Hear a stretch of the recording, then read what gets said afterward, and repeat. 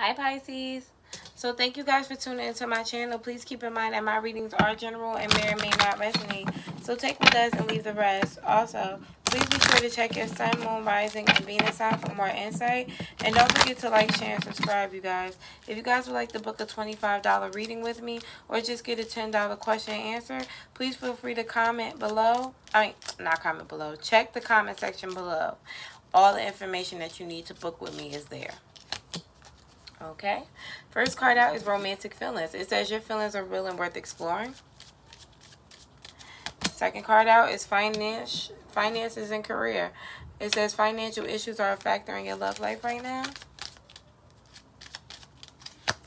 And forgiving and learning. It says as you release and heal the past, you experience more love in the present. Engagement at the bottom of the deck. So, okay. You guys are forgiving somebody and learning from the situation. I feel like there is money involved here. Maybe you have just started a new job. You're looking for a new job. But you're trying to get your shit together here. I feel like you do have feelings for somebody. And you guys are ascending to a higher level of commitment with this person. Yeah. I feel like there's something about work that just isn't working.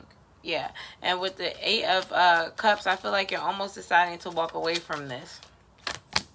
Yeah. You're really guarded about something too. Maybe this happiness that you guys can have with somebody because you still feel left out in the cold from the past.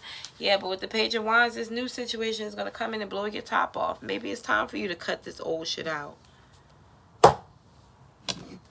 Okay. So let's look more into it, Pisces. Oh, my back hurts. Oh. Lord knows I need a chair. I need a chair. I've been sitting on a stool for 3 months now since I started these readings, giving you guys readings. I'm not going to have no back in a minute.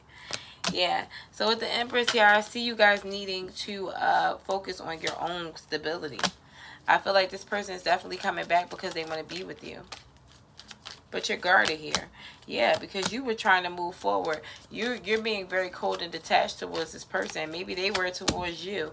Yeah, so you decided to move on. Yeah, but now this person's ready to give and take with you. They want justice. They want their family back.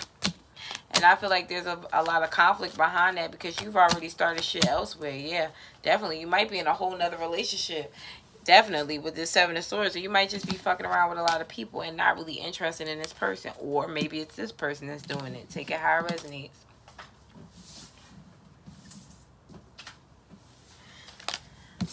Okay. So let's get the outcome.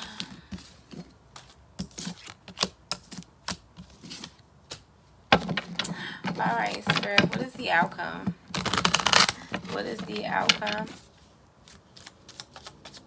Outcome for Pisces, please. What is the outcome for Pisces? 2 cards. Alright. So I see you starting something new here. Blocking off whatever the fuck is messing with that too. Yeah. I feel like somebody wants to reconcile, but you're focusing on this new love here. Spirit, what do you have to say to my Pisces gang? Release burdens so that you can be happy. Yeah, if this past person is not for you, they're not for you. And if they will be, then they'll show up stable in your life and make you happy. Yeah, but for now, 3 of Pentacles. Work on whatever it is you want to work on. And shit, if it's both of them, work with both of them. Who the fuck am I to judge? Now, let's get 1 card from the Rebel deck. Spirit, please give me 1 card from the Rebel deck.